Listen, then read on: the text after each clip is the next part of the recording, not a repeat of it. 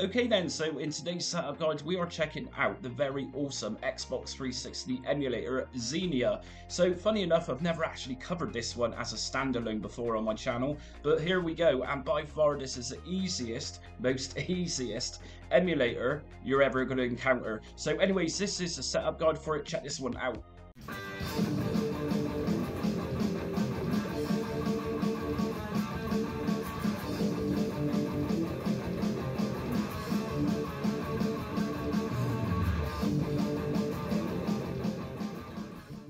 Okay then, before I start today's Xenia emulator, which of course is a very cool emulator for Xbox 360. If you like what you see today, hit notifications, subscribe and like. That just means you'll get notified every time I release a setup video like this one you're watching today. And it also helps my channel out a great deal.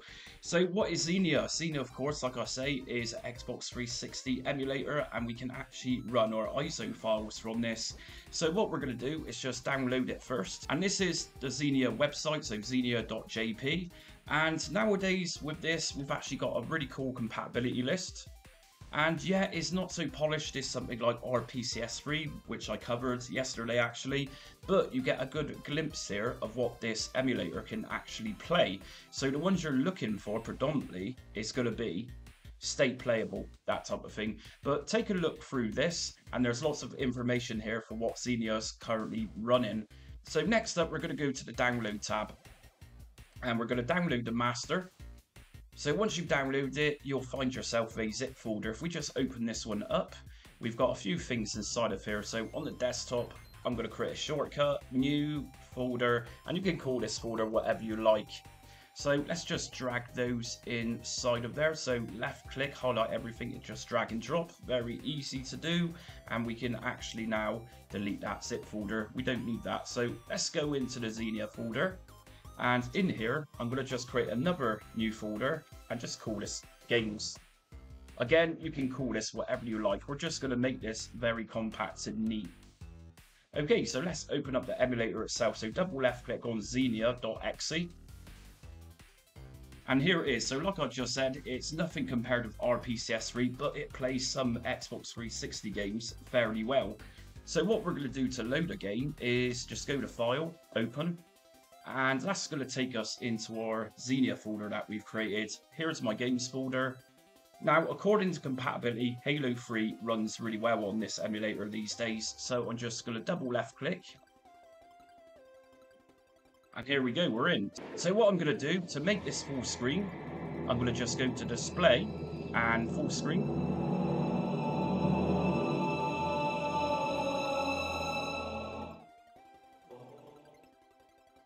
Now I'm using my Google Stadia controller. I've not had to configure this, it's automatically detected it.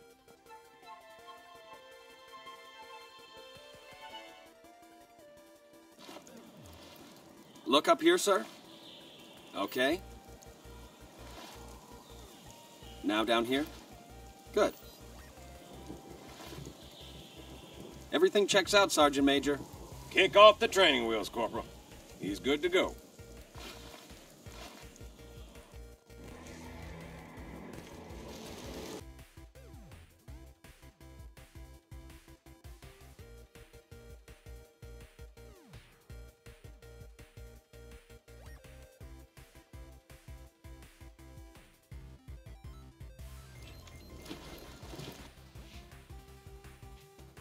First squad, you're my scouts. Move out, quiet as you can.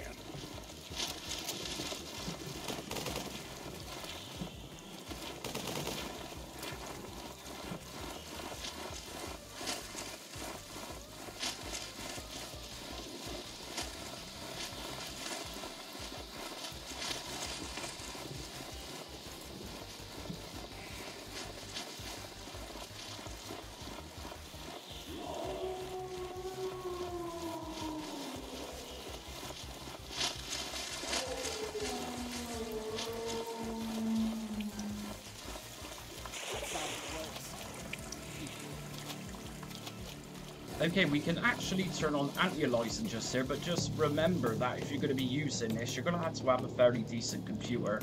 And what anti-aliasing is going to do is just clean up jagged edges. So we got two versions of this. Extreme is really going to be wearing on your computer, and we've also got normal quality. And under resampling and sharpening, we've also got some adjustments just there to make games look a little bit better.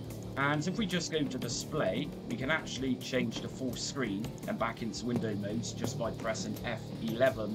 And finally, I've got Project Gotham Racing 3. Now, this game, when it came out, I loved this game. It was just a great game. It probably still is. I've not actually played this one for some time, but I recently bought a copy of this about a year ago, and here we go. So File, Open, and Project Gotham Racing 3. F11.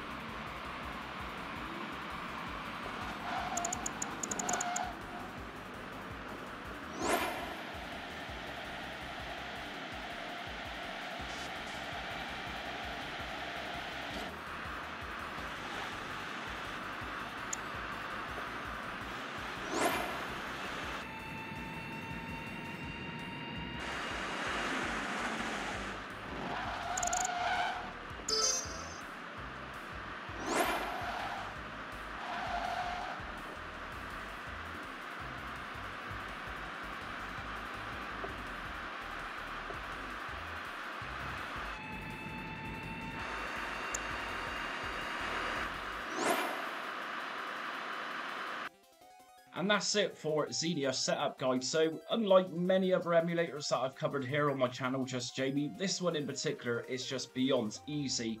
Now, when you come to saving your games, it's going to save those games for you. So for example, if I got to a certain point in the Halo game or Project Gotham Racing 3, we can actually boot the game back up using Xenia and then just load it up from the saves. So it really is that simple. So anyways, if you like today's setup guide, hit notifications, subscribe and like so you don't miss upcoming retro emulation content. Also join me on social media. I'm on Facebook, Instagram, Twitter and TikTok. But until next time, stay retro.